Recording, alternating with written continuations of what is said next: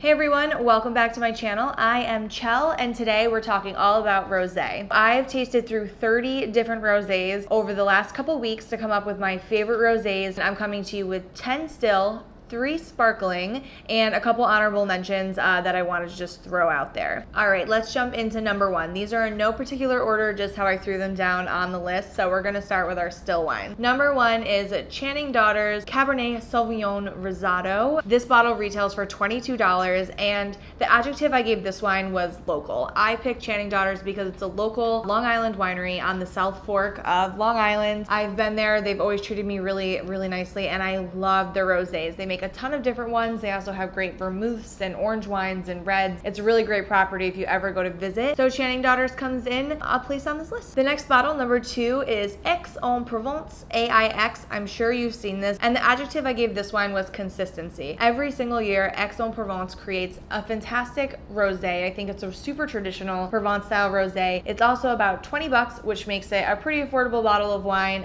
for the quality that you're getting. Number 3 on our list is called Bashta. I'm probably pronouncing that wrong, but it's a really cool pet nat from Slovenia. The adjective I gave this one was funky. It was so much like strawberry, raspberry, watermelon, slightly fizzy. It's made with natural wild yeast, so it's a Blaufränkisch natural wine.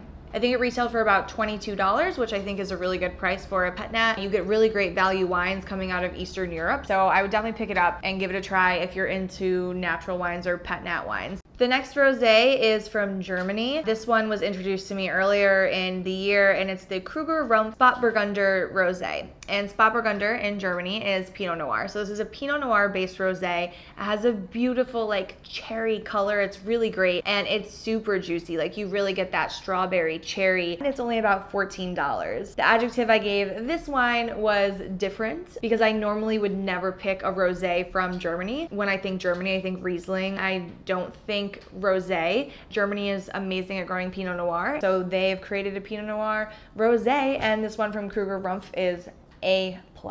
Next, we are traveling to the beautiful sunny state of California. We are in Paso Robles. We're drinking Rabble Rosé wine. The adjective I gave this one was simple. And there is nothing wrong with having a simple wine. I just want to say that. Not every wine needs to be crazy and layered, and you know, sometimes you just want to have a nice simple wine, and that's what Rabble was for me. It is $18 and it is so easy drinking. I almost felt like I was drinking juice. And that was the bottle that I decided to finish off the first night I was doing all of these tastings, because I took a sip of it and I was like, damn, I like this. I like the price point. The label's really cool. It's like a VR thing. If you download the app, the label comes to life, so it's pretty cool. The next wine we are drinking is back in Provence, and the adjective I gave it was classic. We are having Anglaise Rosé, and I think this is a really classic representation of rosé from the Provence region. It is pale, it is dry, it is made with Grenache. It has those citrusy notes, a lot of lemon, grapefruit. It has a little bit of the herbs that you get if you've ever been to Provence. There are just fields of rosemary and lavender growing along the side of the road, and all that imparts itself into the grapes. So you get a little bit of that, and it just has that really great minerality because it's so close to the sea as well. I think this is just like a straight up classic Provence style rosé, and it has the glass stopper, which I showed you on my Instagram, that you just take the butter knife and pop off.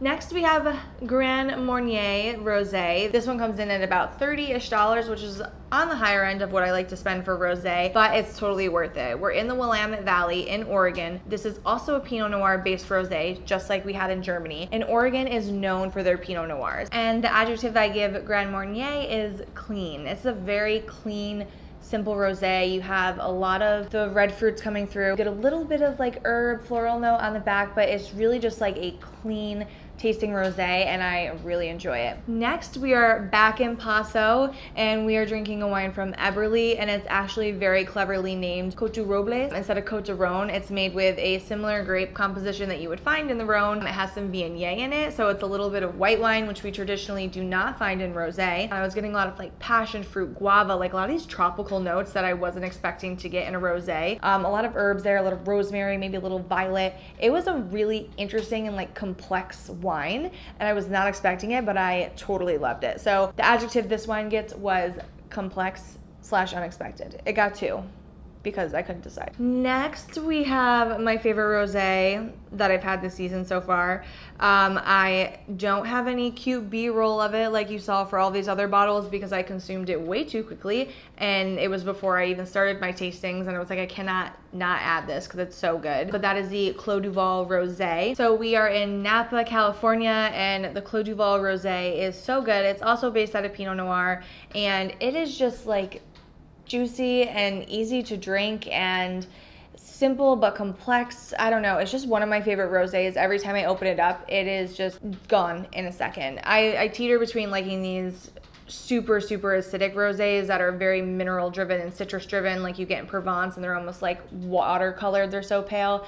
And then I also really gravitate towards these like juicy, fruity, more mellow kind of rosés, and that's what the Clos du Val does for me. And I gave it the adjective of tradition because Clos du Val has been around for a really long time, based in Napa, and I just think that they make consistently good wines across the board, and this rosé is no exception. And the last one on the list is actually a really funky natural wine, which if you know me, I really never talk about natural wines because I personally don't like natural wines, but 2 of them made the list this year, which is kind of crazy. Thanks, Phil. I actually just tasted it before we started this video, so it's right here, but this is the Halcyon Days Gris Noir from Hawke's Bay, New Zealand, rosé wine. It's 12%, and it's actually a really funky, like deep copper salmony color here. I would almost say it's an orange wine, but they're classifying it as a rosé, and this is everything you would want in a natural wine. You get a little bit of the barnyard, you know, a little bit of that horse, but it's like really nicely integrated. That funk is there, but it's got fruit still, right? So we have, I'm getting a lot of like orange, tangerine, like a watermelon, like a tarragon.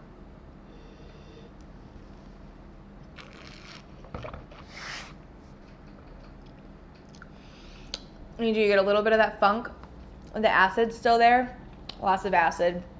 It brings everything to life, kind of mellows out the funk, and it makes it a really fun, drinkable wine. Like this one is getting labeled experimental because when I was talking to people at the wine shop when I got this, she told me that this winemaker just like throws whatever he wants, does whatever he wants. If it comes out good, cool. If not, he dumps it and keeps moving on. And I kind of really respect that, just fun that he's having with wine, you know? He's just doing what he wants and coming up with something, and he came up with something that's pretty rad, and I really like it. And this one, I think, was in like the 30s. I don't really remember. It was a little bit more expensive as well, but was really awesome if you guys want to try a cool natural wine. Okay, my honorable mentions for still wines. There are a few, so I want to give an honorable mention to Joyride from Tank Garage Winery. This wine is 30 bucks. It is absolutely delicious. I would have put it in my top 10, but it is currently sold out, and I felt like it was not right of me to include a wine that was sold out in my top 10 because you couldn't get it. So they get an honorable mention. If you guys get any other rosés from Tank, I guarantee they're going to be delicious. I've not had a wine I haven't enjoyed from them, so definitely pick one up, but honorable mention to you, Tank Garage Winery. Love you guys. Honorable mention also goes to 2 classic rosés that I pick up every single year. Just the Côte de Rosé from Gerard Bertrand. It has the really cool rose on the bottom. Everyone knows that bottle, and I think that is a super classic, affordable, delicious rosé from Provence. The bottle is a talking piece in itself, and it's one of the first rosés I ever had, so A+. Same also goes to Summer in a Bottle. Again, we're going back out to the Hamptons, local. We're on the South Fork, and we are having the Summer in a Bottle from Wolfer Estate. Classic bottle as well. It's beautifully decorated. Wolfer Estate also makes a really great rosé out of Argentina as well, which I love. So if you get either of those, you're in good hands. Okay, let's move on to sparkling. We only have 3 sparkling to talk about. I tasted, I think, 10 sparklings. It was really hard to narrow it down to 3, but I did. It was hard work, but someone had to do it.